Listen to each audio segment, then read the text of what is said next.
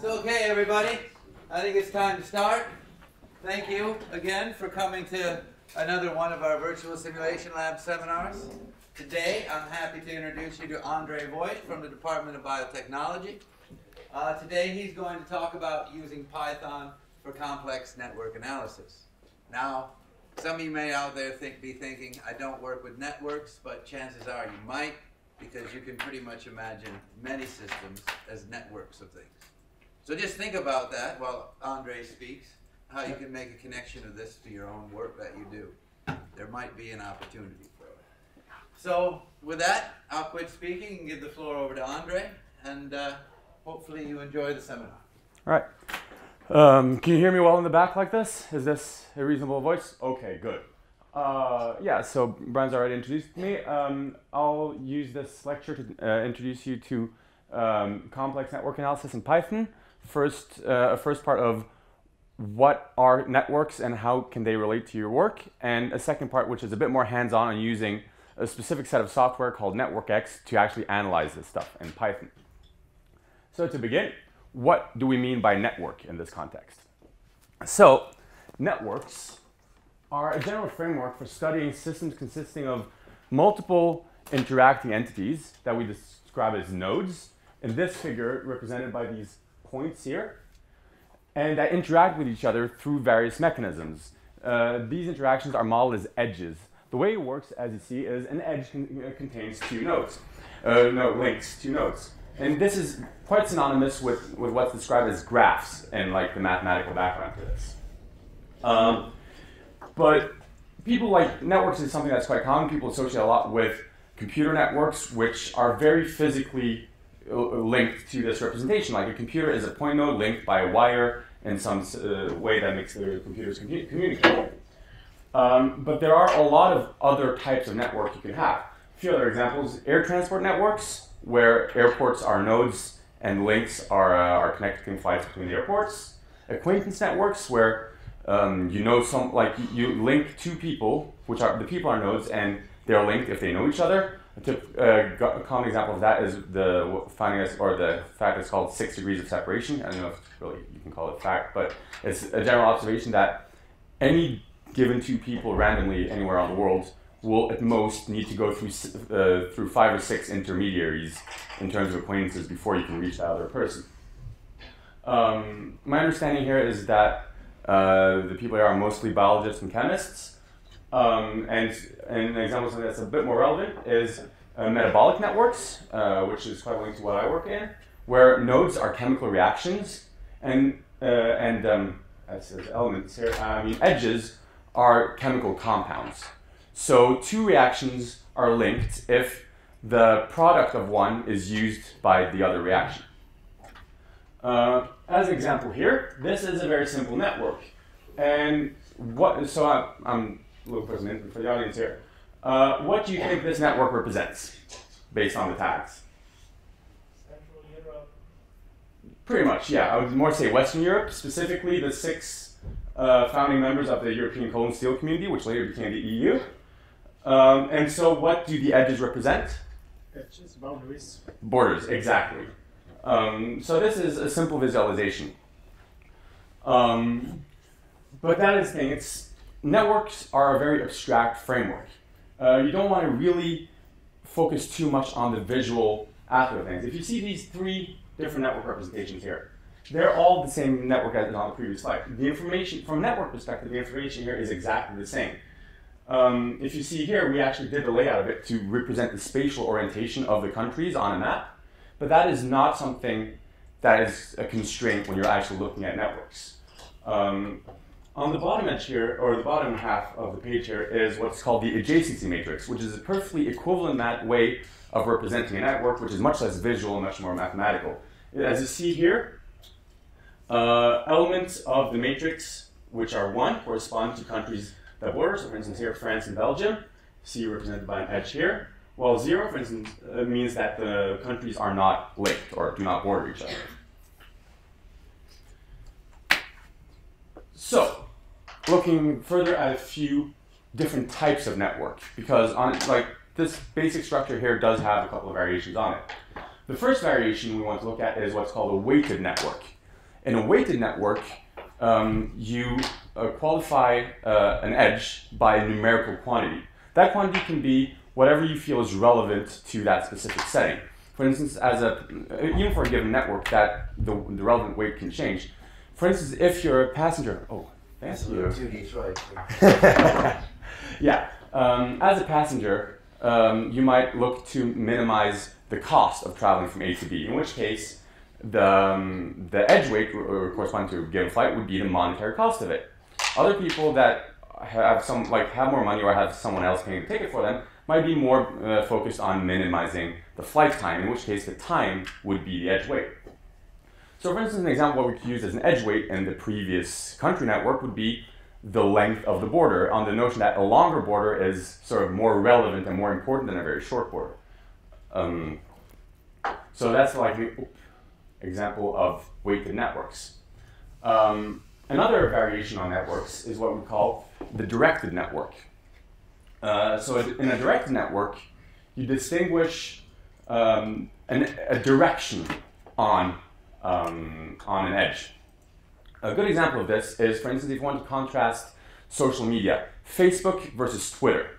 I imagine everyone here is reasonably familiar with both, and how users can be what would be a reasonable link between two users on Facebook? The friendship relationship, which is an undirected relationship, because if you're friends with someone on Facebook, they're friends with you in return. On the other hand, on Twitter, the basic relationship between two users is that of a follower. And just because you follow a user doesn't mean they follow you in return, and that is in turn an example of a directed network. As you can see here, it is entirely possible for a link to be reciprocal as well, but in this case they are counted as two separate links. This is relevant when we come over to our next distinction, is between simple networks and hypergraphs. We're not going to show too many examples of this in this lecture, but the simple network is essentially a network in which nodes only connect to other nodes and only do so either not at all or once, which means that a node doesn't link to itself, and unless it's a directed network in which you can have two separate links, one going each way, you're not going to have several parallel links connecting the same two nodes. The opposite case of this is what's called a hypergraph. In a hypergraph, these types of interactions are allowed. It's just something I'm bringing up because it can be relevant depending on what field you're in, but we're not going to show a lot of examples in this lecture. As a final note, I just want to point out that the terms weighted, directed, and simple are disjoint concepts. You can have a weighted directed network, you can have an unweighted directed network, you can have either combination of this that you see fit or that is appropriate for your system. So, moving into a little bit of how we deal with this. Network science is inherently computational because on two major elements. First of all, networks is all about analyzing large systems of interacting partners, which means that computationally we can end up in quite complex scenarios. If you have a network that consists of thousands or even millions of nodes, and I've worked on networks that consist of millions of nodes, you can't do that type of math by hand or solve it analytically. So what you do, you feed in a computer. And this is something that's actually pretty easy because networks consist of discrete elements. You can represent a node very simply as an object with a given data structure in any object-oriented programming language you want. And similar with edges. So it's quite easy to do software to do this kind of analysis. And a lot of tools exist already, and these can be divided into two main categories: graphical software and command line software. The advantage with graphical tools is that for people that don't have a solid background in programming and computers, it's a bit easier to figure out. You can press a button that adds a node instead of reading up documentation on what kind of arguments you pass into a function and so on. Another nice thing that networks do is that they allow you to visualize. Every graphical piece of software I've seen provides an easy venue for visualizing the network you're looking at, which often can be a quite handy tool. And then you can move nodes around as you see fit to give is the best possible visual representation. The drawbacks of a lot of these graphical tools is that obviously they need to render graphics which is generally requires quite a bit of resources, especially problematic if you're trying to run this on a remote server. And also that just because you can visualize a network doesn't necessarily mean that that visualization is going to be meaningful. If you have thousands of nodes that are densely connected, you're most likely just going to end up seeing what we call a hairball, which is just like a dense cloud of nodes where you can't really identify individually prominent nodes. A few examples of this kind of software, graphical software, are Cytoscape, which is originally meant for a lot of biological network analysis, but it does have this base functionality, it's capable of computing known quantities that are relevant to all types of networks, as well as Gephi and Payek, which are more general purpose in their scope. I'm mentioning Cytoscape in particular because Cytoscape does have the advantage that it has a very good system for users to add plugins, so you're not as limited in terms of functionality of the base software. If you need it to do something that it doesn't do on its own, chances are you're going to find a plugin that does it. So the next group, which is what I'm going to focus on in the demonstration here, is command line tools. The advantage of a command line tool or a graphical tool is they generally run faster. They're good if you want to do a lot of things in sequence. If you want to read a network, you want to filter out a set of nodes, you want to do math on them, and what you can do is you can just write a script that does that in turn, and then you can leave your computer on for the night and go home. Versus often in a graphical tool, you need to manually go through menus for everything you want to do. And similarly, if you know how to program, you can easily write functions that do what you want to do if the base toolkit doesn't provide that. The major drawback, of course, of using a command line tool, if you're going to start programming, is you need to know the language that tool is written in.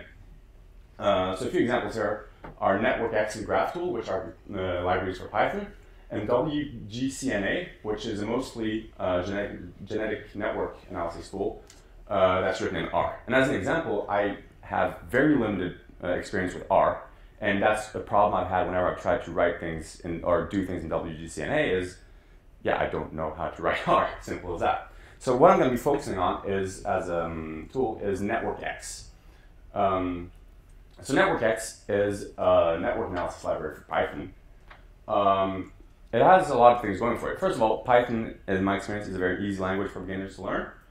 And Python is also very much built on philosophy that you can import things to do everything for you. You have to write very little yourself. NetworkX absolutely does that. It contains a lot of functions for most basic things you want to figure out when studying a network.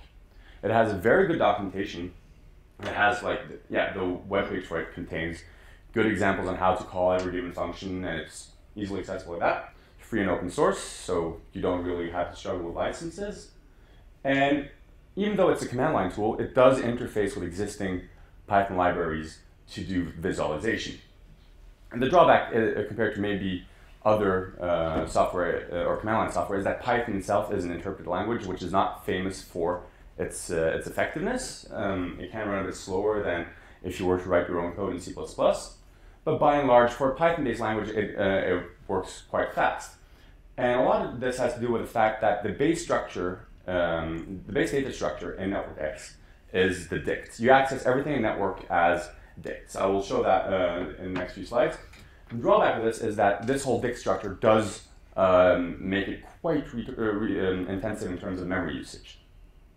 Normally, in my experience, working on a mix of standard desktops and not exactly clusters or supercomputers, but more like powerful general purpose computers, computational time is going to be, anything that's going to eat up all your memory is also going to take weeks to compute. So it's not, in practice, it's not a problem that often unless you're parallelizing things intensively. So a little example of how to create a network using NetworkX. I'm going to bring up a couple of terminals here.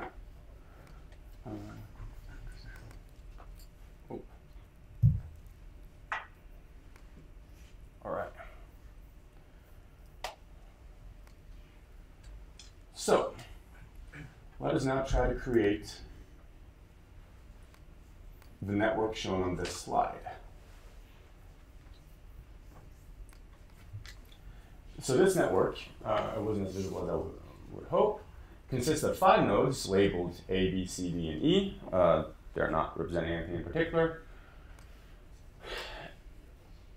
And yeah, and they're connected reasonably sparsely. So, oh, here we go. Start up a Python shell, use whatever you want for that. Import network X as NX, loading the library. And so the first thing we want to do is initialize the network. To do that, we can call the g equals nx.graph function. The nx.graph is a data structure that's used by network X to store undirected networks. Network X has 4 basic data structures for storing networks, which roughly correspond to normal undirected networks, directed networks, hypergraphs, and directed hypergraphs. It doesn't outright distinguish between weighted and unweighted networks, but we can show how to do that in a few minutes. So once we initialize the what? Did it pull the terminal up? Like maximize it? No, bring it up so they can it's drag at it the up. top of the screen. Oh. You can see. The commands are at the top. More, yeah. Excellent. Oh yeah, okay, fair enough. All right. What we can start with in order to create this network is we add a node. We can add node A simply by calling g.add node A. There we go. Now it simply consists of a node A. In order to connect it to something, we need another node. We can, for instance, add node C and connect it to that. So g.add node C. No, we're actually going to add node E to prove a point later on. Here we go. And then we can do g.add edge A E. We now look at g.nodes. That lists every node in our current network, A and E, and g.edges shows the edge A to E. We can also simply add an edge with nodes that don't exist in the network already. We can now, for instance, add edge C to B. And you see that I added the CB edge as well as nodes C and B, which didn't exist in the network already. It does that on its own. Since adding nodes individually can be, or edges individually can be a bit tedious, we can add them in bulk by doing g edges from, and then we do, what are we missing? We're missing a D and AC.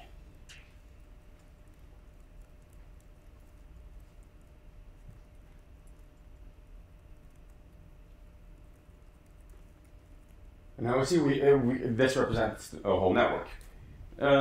Pretty basic stuff as of now. So we want to analyze this network a little bit. The first thing we can have network X find out for us is what's called the degree.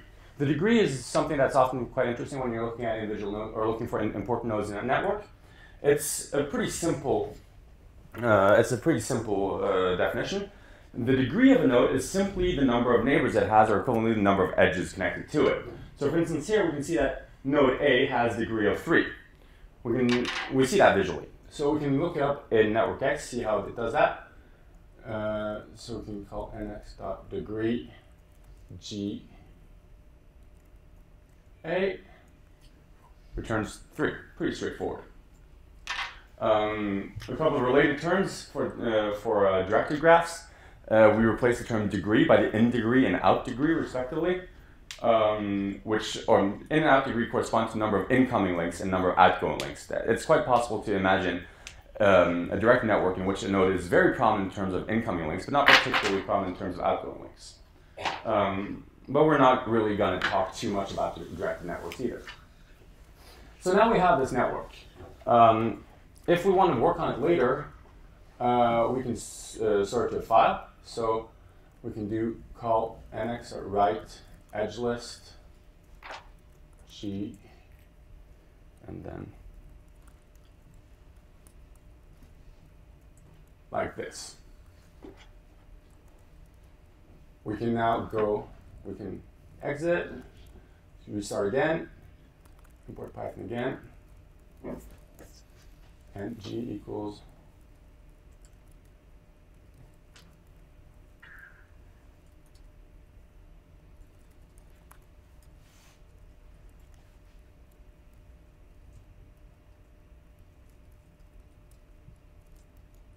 and we see we have the same network as earlier with a couple of modifications because it's, or yeah, equivalent modifications simply because when it stores it, messes a bit with the string format, but it's topologically the same network. Now, the choice of file format is something that's quite important when you're working on these files. Yeah, there we go.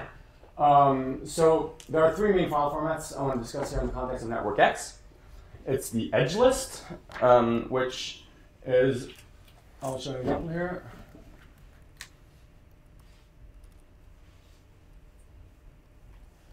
So this is the previous network in the edge list format. It's pretty simple. Each row corresponds to an edge, and the first column is one of the nodes, the second column is the other node. Very straightforward, very easy to read, and it's also quite compact if you want to store a large network. Another format is the adjacency list, quite similar in its philosophy, it just lays things out a bit differently. So the adjacency list essentially lists node by node, and for each node it lists its neighbors unless it has been listed earlier. So you see here that A is listed with C, E, and D, which are its neighbors, but on C, it doesn't list the CA connection on the C row because it's redundant with respect to, since that information is already contained in the A row, which means it's a bit more compact, but it can sometimes be a little bit hard to search through if you want to look at the text files directly. Lastly, we have a few more, slightly more complicated languages or file formats. Such as GraphML, which is a markup language, looks like this. So as you can see, this is again the same network with no more information. And we see that first of all the file is much bigger, which can be substantial when you're getting to the millions of nodes in files that can easily run into a couple of gigabytes. But the benefit of this is you can easily store a lot of extra information. You can store things like edge weights. You can do that in the edge list format as well. But also you can store node attributes. The problem with an edge list format is that the network is defined entirely in terms of its edges, which means that any isolated nodes that don't connect to anything else, if you want to keep them, they're not going to be able to be stored in an edge list format. And you can't store descriptors of nodes. Let's say if you're doing a network of countries, as we showed earlier, you might want to say, all right, we want to store the population of each given country because that's relevant to our analysis. You can't do that in an edge list format. But in a graph markup language format like this, you can do that. But another drawback with using GraphML, for instance, is that different implementations don't always work very well. So I can now, for instance, try to read a GraphML file I made in network X. So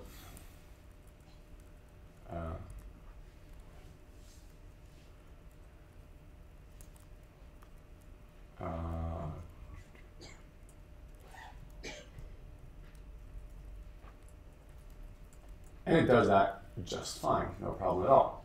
Now, I went into Cytoscape, created the same network there, same topology, had Cytoscape write down the GraphML file for that. And what do we get if we try to read that into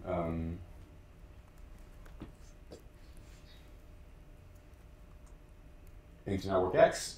We get errors because the file, like the way the programs work is they don't do things exactly the same way.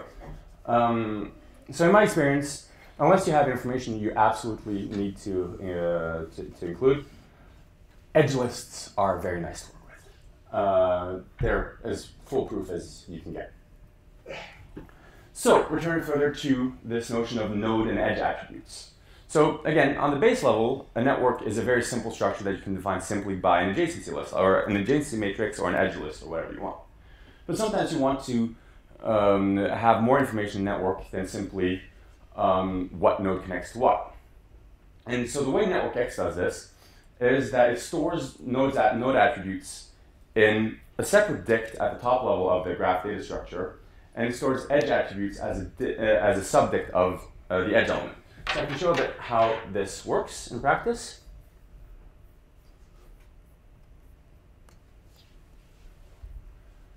Now,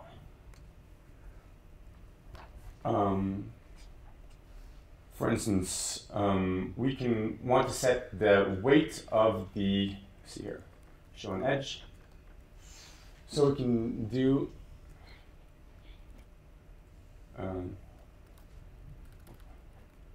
if we want to set an edge attribute for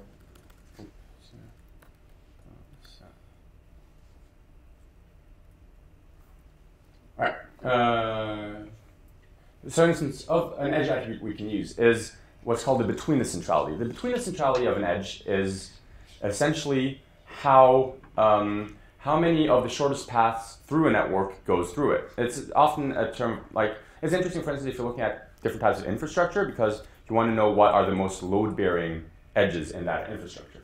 That's something called the edge between the centrality. So first we can compute that for our network by calling the edge between centrality. Now, here we go. So we have this shows the relative prominence of each given edge. We can now store these as edge attributes in the network by calling the set between the centrality, or set edge attribute. So, and then we add network. We add the tag for the attribute, and lastly, an index or a list that contains the values in themselves. So if we now want to see, look this up in the data structure, we can go into, for instance, if we want to know the edge between the centrality of the AC edge, we can go G, A, C, and we'll list here, so we can access it in this way. Node attributes are stored slightly differently. Because as you see here, the base structure of a Network X node is that, or a Network X object, is that it's a dict of dicts. So the network object is defined itself. The nodes are dictionary elements of that object. So we see, for instance, G A is an element which contains all the edges, and the edges themselves contain the edge attributes. The problem here then is that the node element, what's contained in that is only the other edges. It's not in the node attributes. So if you want to find the node between the centrality and store that as a node attribute, so we can do that cent equals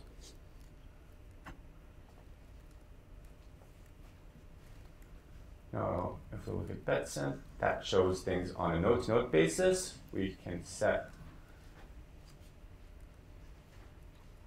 yeah, we can do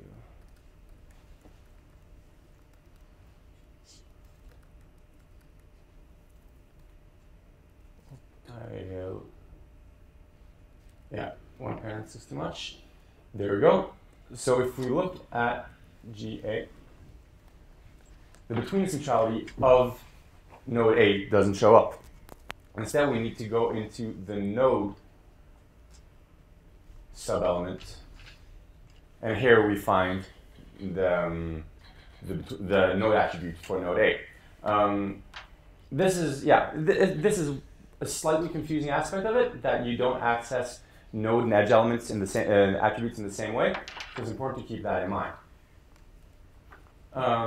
So a couple of examples of things we can do in terms of attributes. I'm not going to linger too long on this because there's a lot of functions, and whatever is relevant is probably something you're going to have to look up at the time you're studying this. Let's see here. Let me know if there's something, if things go too low to be visible.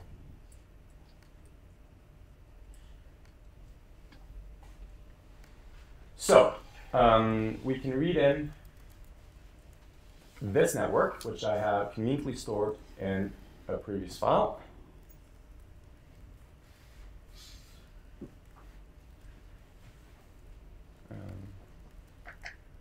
As you see here, this is this network.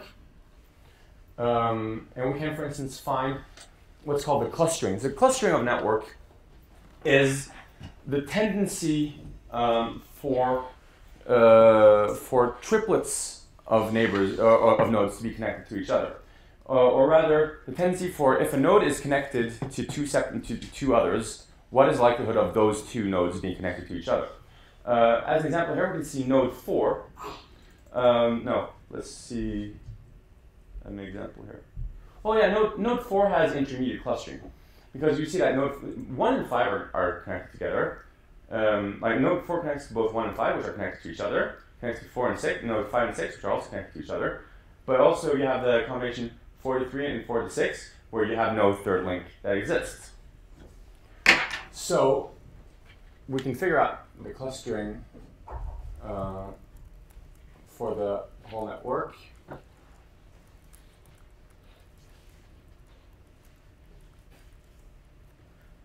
And here we find the clustering coefficients for each individual node.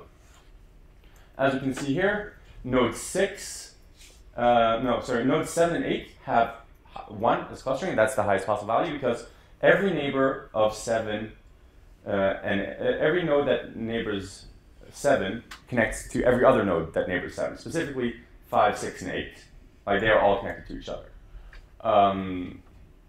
Other things you can find is, average path length. That's a pretty straightforward quantity. We have things called cliques. An example of a clique here is, so a clique is a set of a given number of nodes which are all connected to each other. So that they can form together what's called a complete graph. A complete graph is a network where all nodes connect to all other nodes. And you call something an n clique, where n is the number of nodes in that clique. An example of the 3 clique here is 1, 2, and 4. They all connect to each other. Similarly, 5, 6, 7, and 8 form a 4 clique because you have 4 sets of nodes, or 4 nodes that form a complete graph together. There are no 5 cliques or higher in this graph. Obviously, also every n clique has similar cliques for every value lower than n. So, for instance, we see that the 4 clique here consists of several 3 cliques. Since they're in the same 4 clique, they're also form 3 cliques together. I'm not going to go through all of these quantities here, but that's just a list of things you can do in terms of network analysis. Next thing we can try to figure out is look at what's called connected components. In networks, we use the term connected components to describe sections of the same network or of a given network that are entirely disjoint from another, and where there's no way of reaching one section from the other.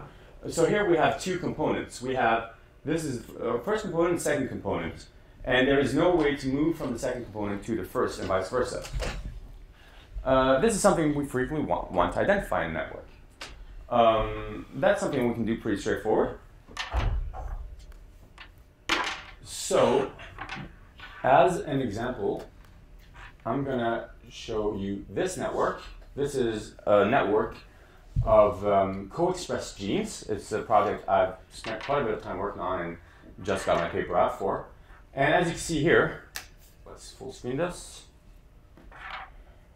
We have one giant component here, which consists of the majority of the network, a few smaller components here, but that are still substantial, and a bunch of sets of isolated gene pairs, which all form distinct components, even if they're pretty trivial networks in just being disjoint 3 cliques or edge pairs, or node pairs. So let's say we want to figure out how many nodes or which genes are in this giant component.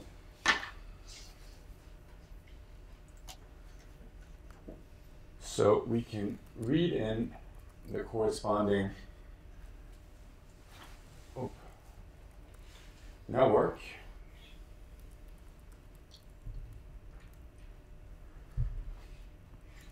So, for instance, if we want to see how many nodes are in this, 1,800 nodes, so it's a bit too much to list all at once in a given network.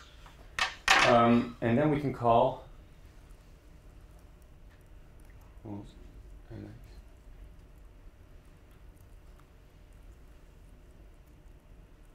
now,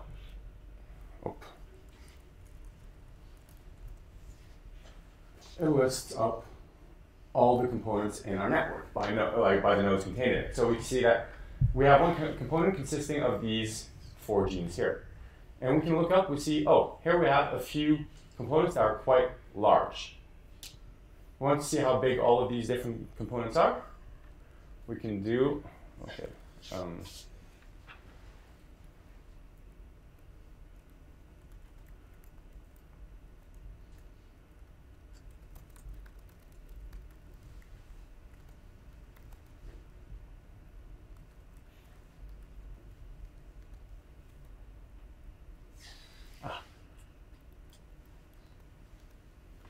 Size of different components. See that the biggest one here consists of 1,333 nodes. The type of analysis you can do. I'm going to move this through a bit.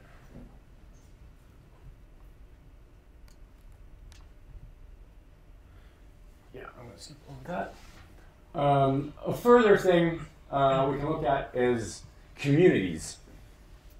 Communities are It's sort of the same principle as components. The main difference between communities and components is that communities are not entirely disjoint. If we look at this network, this is a network of co-expression of transcription factors in the human brain and in the chimpanzee brain. And what we see here is that you have at least 2 very distinct groupings. Like, yeah, they connect through here, but this is mostly a grouping that's much more connected to itself than it connects to the rest. And often when you're looking at networks, you want to identify these communities. This is not a very trivial thing at times. With components, it's very easy because the component is very clearly defined. But with communities, you don't like it. Yeah, it's a softer transition. So what we do have, though, is we have a couple of tools that provide ways of guessing this. First of all, we want to see if the network does have a community structure. Sometimes you can have a network which is very homogeneous, where there's not really any particular grouping of sets of nodes. But some networks like this, for instance, so if we were to look at this network, you don't, looking at here, you don't really have very obvious communities. Here, say you might have a community here, like this is a cluster that groups together and very thinly connected to this. But if we look at this one, it's pretty homogeneous. You don't really have a community structure here. So we have something called the modularity, which is a measure of the extent to which a network has a community structure. I'm not going to call up the equation here because that's not really relevant. But the main thing to keep in mind with this modularity is that it's a measure of, for a given division of network into communities, how much do edges stick within a given community. And what you essentially want to do is you want to find a division where this value is as high as possible.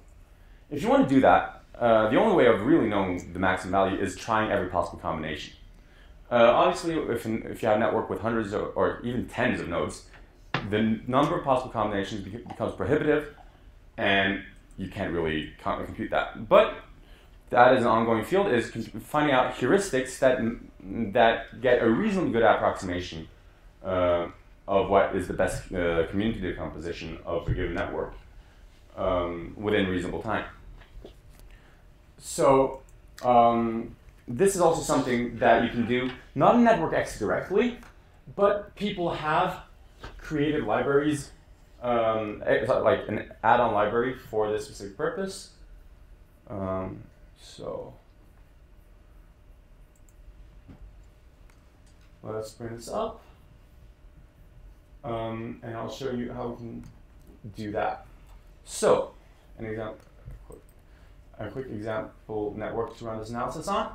This is an extension of one of the first networks I showed you. It's a country border network for the entire current EU. What I count here are land borders, as well as the two borders that aren't land borders but are connected by land infrastructure, meaning the English Channel that has a train tunnel and the Øresund Bridge, which connects. So we see here we connect Denmark to Sweden through here and France to the UK through this one, to simply keep the network a bit more interesting. So let's try to do a community decomposition of the EU. We first import the community library, which is a separate library. Then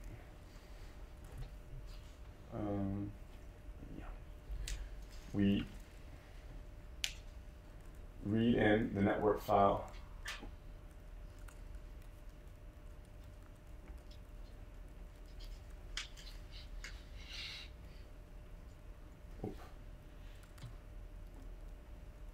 All right, we can look a bit at how this works. So we see an edge for each border, like the German-Polish border, Hungary, Slovakia, Lithuania, Poland, so on.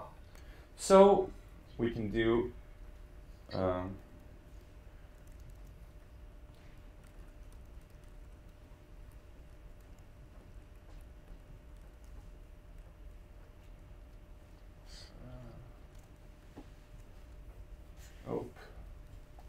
and now this is a list of countries by which group they've been had in. This is not super easy, which community they've been grouped in geographically. This is not super easy to eat on its own.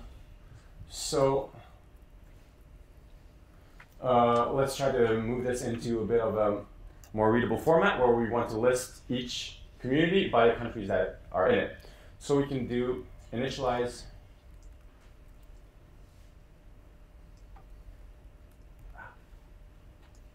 a dict to hold all this, and then for country in parts.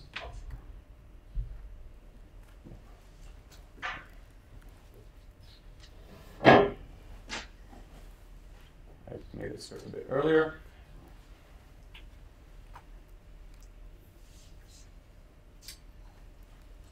Essentially what it does is it goes through every element of this list and then throws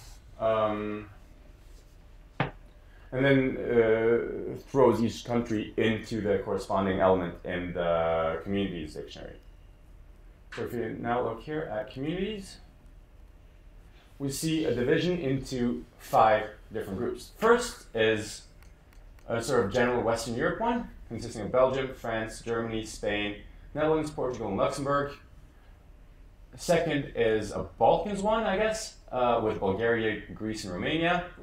The Nordic countries with Denmark, Finland, and Sweden. Central Europe with Croatia, Italy, Hungary, Austria, and Slovenia, sort of the old Habsburg lands there. Northeastern Europe with Czech Republic, Estonia, Latvia, Lithuania, Slovakia, and Poland. Lastly, sticking out is Ireland and the UK in their own group. It's sort of an interesting observation when I read this is that this is a good demonstration of why these algorithms can be somewhat arbitrary and they're not necessarily going to be on the best partition. Because if you look here at this part of the network, this is France, this here is the UK, and this is Ireland. Here is France, Spain, and Portugal. And from a topological perspective, these 2 branches are entirely equivalent. You can flip them over. Like that would just readjust the labels. But we see that what this algorithm gives us is that it gives us Ireland and the UK in its own community, but not the same, but Spain and Portugal end up in the general Western Europe community, which is just like an illustration of the fact that these algorithms will find a reasonable solution. I thought this is a reasonable regional subdivision of Europe, but it's not, it's not. But it occurred by chance? Yeah, well, if you were to seed it randomly differently, you can end up with a different result, is essentially what I'm saying, because there is no topological difference between these two branches of the network. Why is France connected to UK? Because of tunnel? Yeah, I added that for the sake of showing this. Simply because if you were to, like, it's not interesting from network's perspective just to have like an edge of two or a set of. And I feel similarly, it didn't make sense to have Finland and Sweden as entirely distinct in that aspect, because infrastructurally it is a very dense connection. It is a very functional connection. I actually decided to check what this community partition works. Not if you don't do just the EU, but if you do all of Europe. So here I include all of Europe, not just the EU. See, we add a few more countries. I'm not going to start too many controversial political discussions about what is included here as a country or not. I cut out all the, I did, however, cut out all the so-called microstates like Andorra, San Marino, so on, because they're not, like, they're, they would be sort of, not really representative here. So we can do the same here. Parts, community best partition here, and we see that the division is quite different. This is also not the division I got when I ran it earlier in my office, which shows simply the heuristics work here. So you see here we get a quite large Western European group here, partially because you had Switzerland that was added in the middle here, which links much of Central Europe to Western Europe. So suddenly, for instance, you see here Austria and Italy have moved into the Western Europe camp, as well as now the UK and Ireland. No, okay, I messed something up there. Yeah, the UK and Ireland have also been added in the Western Europe community. The second group here is the Balkans. See, Bulgaria, Greece, Romania, as we saw before. So we get a different division, but it's still reasonably sensible. For some reason, there's some, like, it has several. I think I messed up my script here to add things. Yeah, there's something wrong with this because it adds a couple of countries a few times. But this is generally the subdivision we get. I think you just need to reset communities dictionary. Ah, yes. Good observation.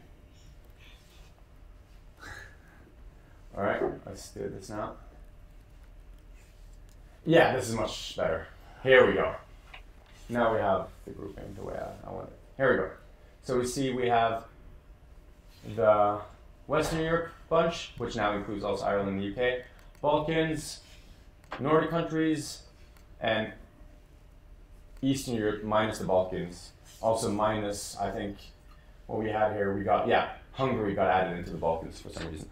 But it's like, shows that these, net community detection, these are algorithms that often can be useful to find reasonably coherent groupings in a network without knowing anything further than just the topology of the network. For instance, like here it has Nordic countries, which is a clearly defined cultural sphere, and that is not something that is that we told the network. We just showed which countries border each other, and community detection kind of identifies structures like that, which is something you can often see if you're looking at networks, for instance, of genetic networks, and you do community detection there, and you find communities network of genes that suddenly you see, oh, these genes have a lot of things in common at the end of the day and are an interesting topic of study. So yeah, this is a bit of a demonstration of the type of analysis you can do in Network X. And so Network X is primarily a library for doing analysis of networks, finding interesting nodes, identifying them as such. It doesn't really do visualization as a primary purpose. It does, however, have some basic functionality for it by interfacing with matplotlib. So I can show a bit what that looks like. All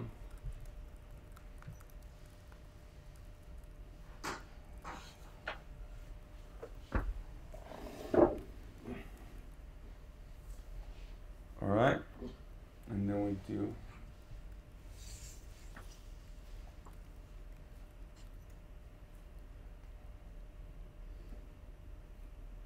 God damn it, X window problems. All right, I'm not gonna be able to show that now. This worked last time I checked it, but it won't now.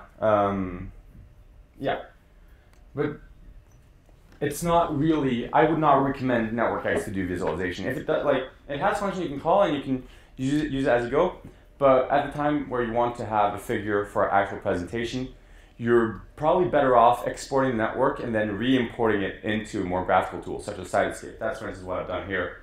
If you were to look at this network here, is something where I did all the analysis in NetworkX. And once I was done, I exported files containing all this data and read that into Cytoscape and used Cytoscape to do the coloring and the layout and all that stuff. So yeah, that is what I have to say about NetworkX, a little bit, how to do network, like why you want to do network analysis, how to do some of the basics. If you actually end up using it, I strongly recommend just relying heavily on documentation because it is very well documented and you're not gonna, yeah. It takes a while to remember most functions by hand, like, or for them to stick, so you, yeah. That's pretty much my introduction to NetworkX. Any questions? Yeah. This betweenness that you showed us, yeah. Centrality, betweenness. Is this like finding the percolation threshold through your network? No, not really. No. Because the percolation threshold, that's what you get if, like, you were to remove, or what fraction of nodes you need to remove and still be able to keep a flow through the network. Right. Can you do that? I don't know if there's any function that does that directly.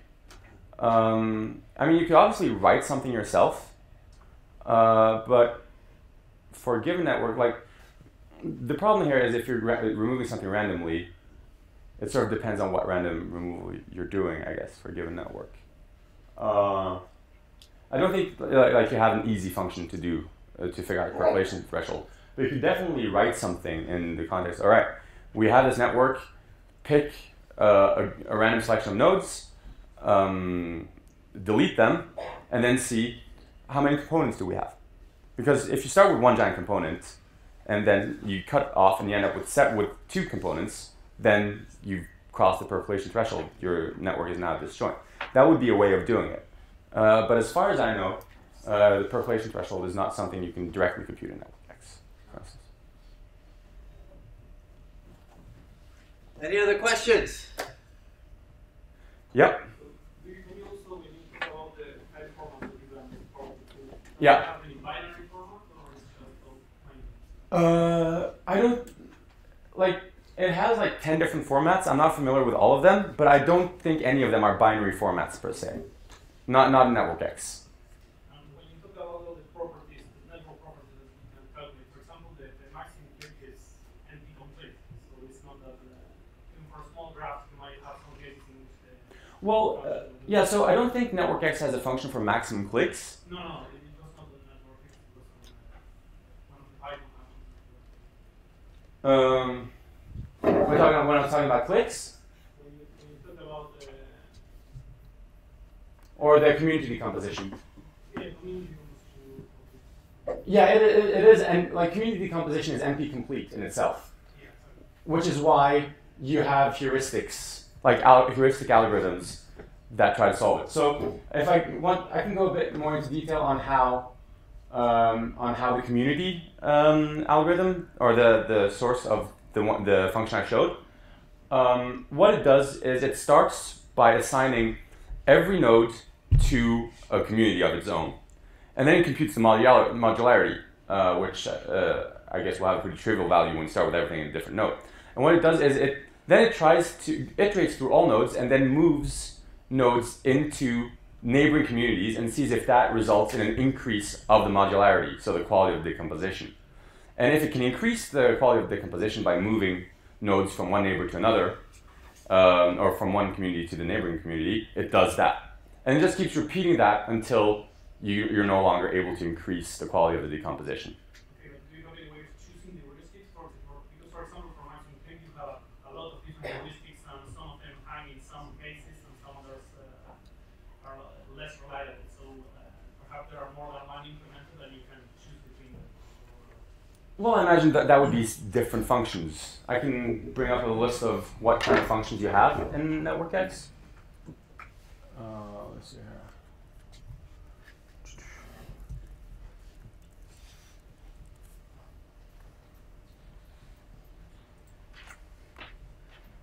Oh, wrong one.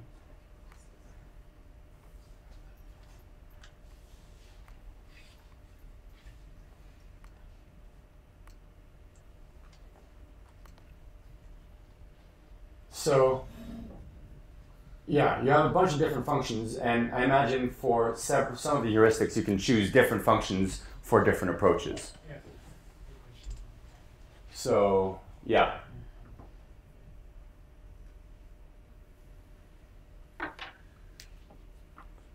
Yeah, I don't know if that answers your question or... Yeah. Okay. And if you have more discussions, you can probably talk. Yeah, I'm going to stay around here for a little while. I hear there's pizza, so... So, yes, speaking of that, as a show of our appreciation for your time coming out tonight, we bought you some dinner. So please feel free to help yourselves. And now it can get crowded in the back there. So just don't be shy and grab some pizzas and throw them out on the tables so there's not too much traffic over in the back. So thanks for coming. Thank you, Andre. Thank you.